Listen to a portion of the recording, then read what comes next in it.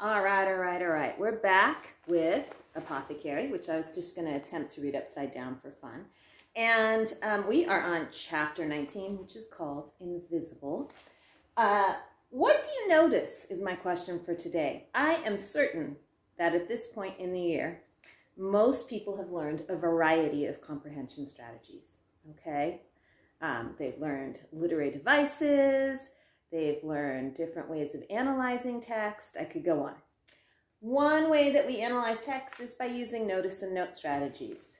I know this is small for you, but you can look it up. You can check it out. I'm going to share some with you right now that you can be looking for as I read chapter 19. So, notice and note strategies hinge on the idea that you're going to look for certain things, and when you see them, you're going to stop and ask yourself a question. So here we go. A contrast and contradiction. When a character does or says something that's opposite what you expect them to do, you should stop and ask yourself, why is the character acting this way? Right? So when you see something opposite to your expectations, why is the character acting this way? Aha moment. When you're reading and suddenly a character realizes, understands, or finally figures something out, you need to ask, how might this change things? Again and again, when a reader comes up upon something, a word, a phrase, an object, or a situation mentioned over and over again, you should ask yourself, why does this keep showing up again and again? Words of the wiser. When you're reading and a character who's probably older and wiser takes the main character aside and gives serious advice, you should ask yourself, what's the life lesson? And how might it affect the character? So like the gardener was ideal for words of the wiser, okay? Memory moment. When you're reading and the author interrupts action to flashback to the past and tell you a memory, you should ask yourself, why might this memory be important? And finally, a tough question. When you're reading and the character asks himself or herself a really difficult question, you should stop and ask yourself, what does this question make me wonder about? So there are a variety of ways to help you engage more thoroughly with the text. Today, I'd like you to try and pick one to focus on. I've gone over these a bunch, so hopefully you're familiar with them. And the icons here will just help you to remember, oh yeah, aha moment. Mr. Gillam's chemistry classroom was locked. But it only took Pip a few seconds to open the door with a bent paperclip.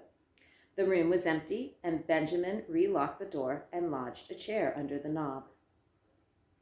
I remembered that the invisibility spell the gardener had shown us in the pharmacopoeia was on the page just after the smell of truth, and that the Greek letters AIDS at the top. I remembered because invisibility appealed to me, much more even than flying. We found the page, and the instructions were in Latin, so Benjamin started translating with Sergi's primer. Balinium means bath, he said. I think we have to prepare a bath. A bath? Pip said. Don't you just drink elixir? Maybe you have to soak in this one to be invisible, I said. We considered the classroom sink, which wasn't deep enough. What about that? Pip asked, pointing to a big garbage can in the corner. We emptied the crumpled paper out and carried the can over near the book. It was large enough to get inside, and it wasn't even too disgusting. Ew, I beg to differ. Now what? Pip asked. Liquefy aurum. Benjamin flipped the primer pages. Liquefied means melt. We have to melt something. We need a Bunsen burner. Here, take the dictionary, Janie, and I'll set one up. What's aurum? I looked it up. Gold, I said, my heart sinking. We don't have that. If we were decent alchemists, we could make it, Benjamin said. We need 2 drachma. Benjamin looked at the ceiling, calculating. He'd retained at least some knowledge of compounding medicines from working for his father. That's about 1/4 of an ounce, I think. Not much. I just want to point out how quickly these children are now learning Latin because it's necessary. Janie's got gold earrings, Pip said. I reached for my ears and felt the small, round studs. They were my grandmother's, I said. She's dead. There was a silence in the room. My Nan, Helen, was my mother's mother, and she tried to act elegant and sophisticated when she came to visit us, because that's how she thought Hollywood was. But she couldn't help being warm and silly, because that was her nature. The earrings were the only things of hers I had. Benjamin looked uncomfortable. You don't have to give them up, he said. Yes, I do, I said, and I took off the earrings. Here, melt them. Are you sure? Yes, and I almost was sure now that I made the offer. She'd want us to find your father.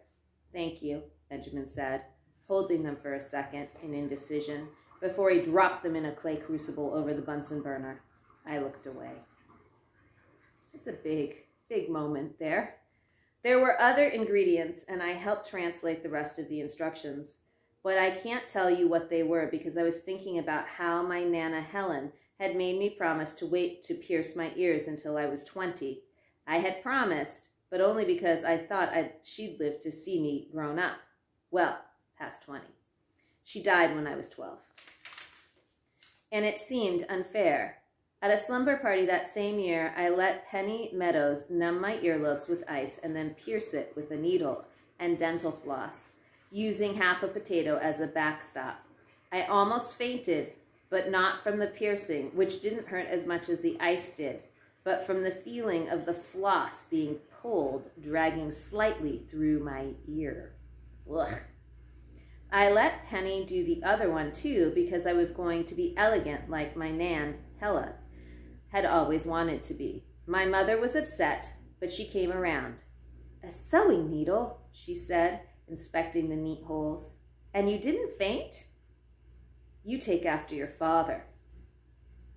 Benjamin ground the melted gold with something else until it became a powder, which he mixed into a solution that he poured into the garbage can and diluted with water from Mr. Gillen's chemistry lab sink. Now what? I asked. Lava ester deposits, Benjamin read. That's the last thing on the page.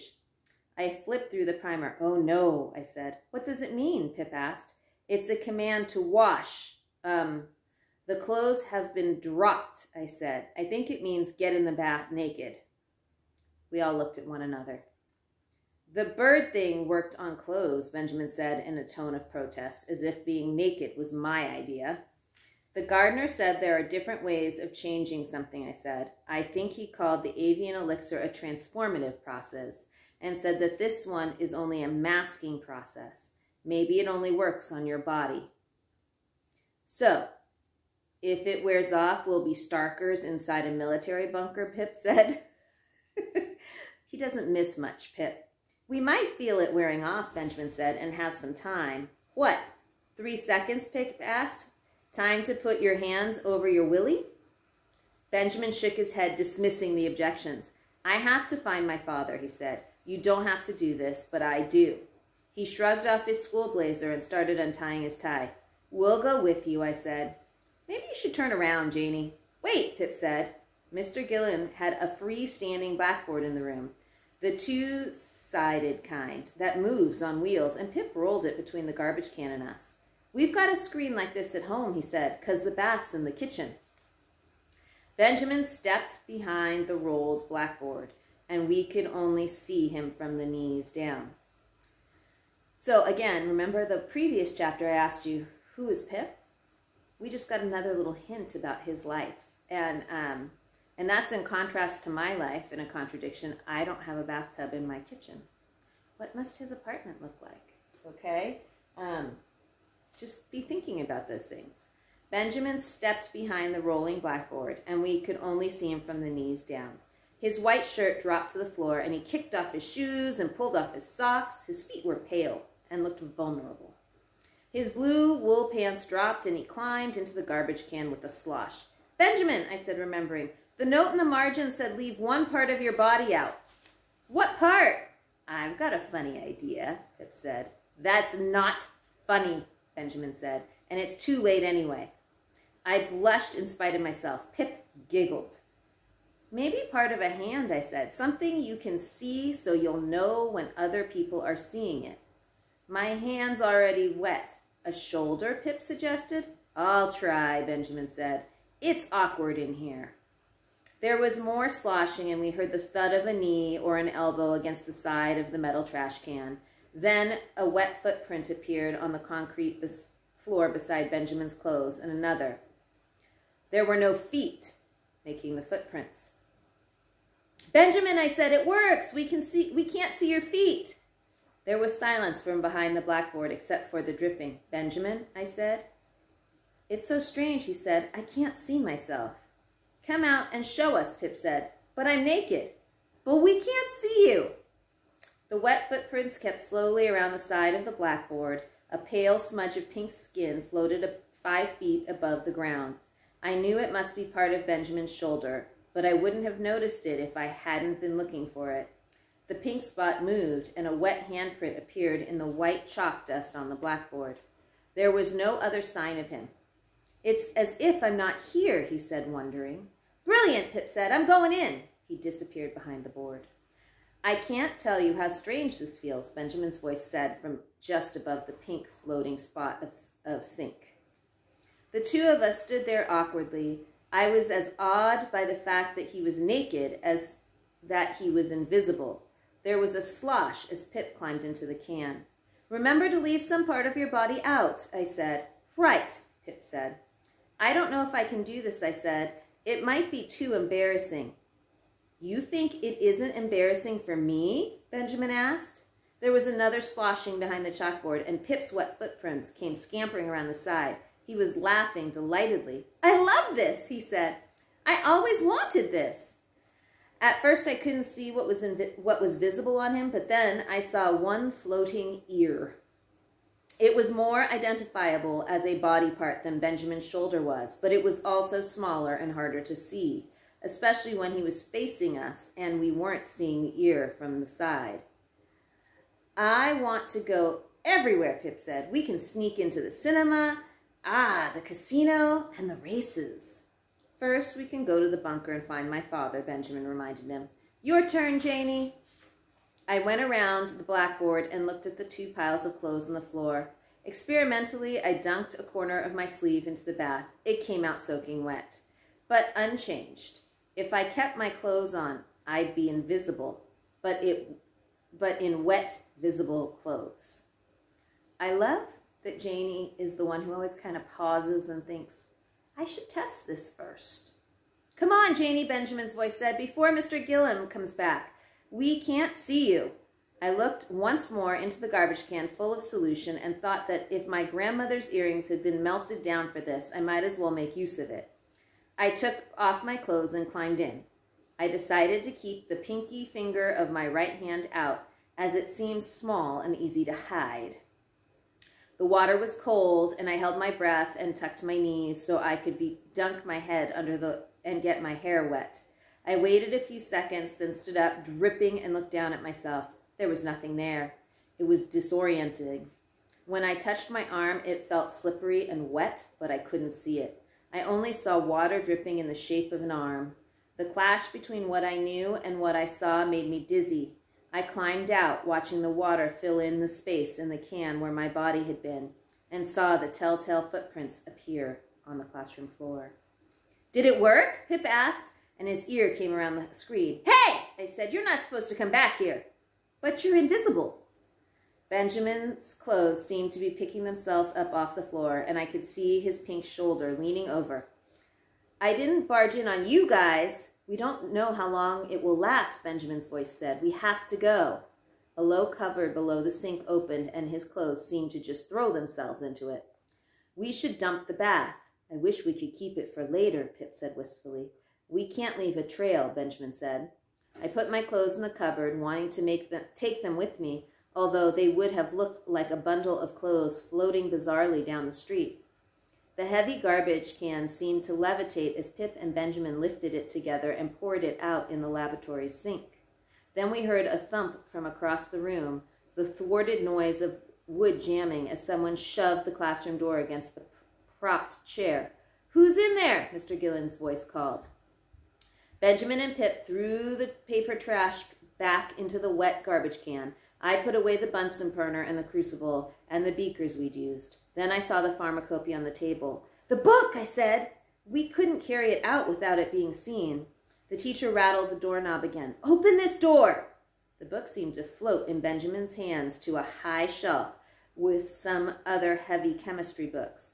I saw the logic. It looked like it belonged there and blended in.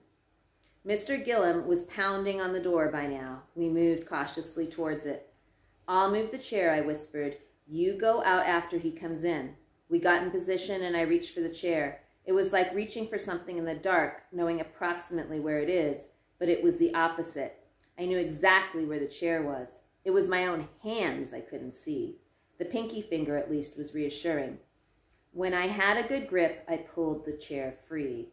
Mr. Gillum, who was so perfectly round that his belt looked like it bisected a beach ball, burst into the room and stood looking around. I saw Pip's ear, then Benjamin's shoulder, glide out of the room.